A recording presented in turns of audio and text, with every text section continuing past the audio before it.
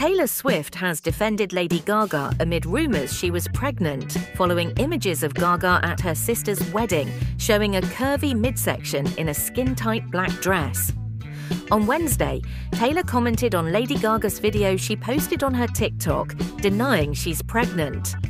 After Gaga used Taylor's lyric in her caption, Gaga had captioned her TikTok video "Not pregnant, just down bad crying at the gym," which is a lyric from Taylor's song "Down Bad" from her Tortured Poets Department anthology.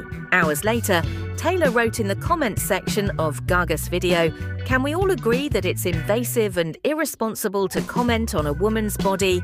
Gaga doesn't owe anyone an explanation, and neither does any woman."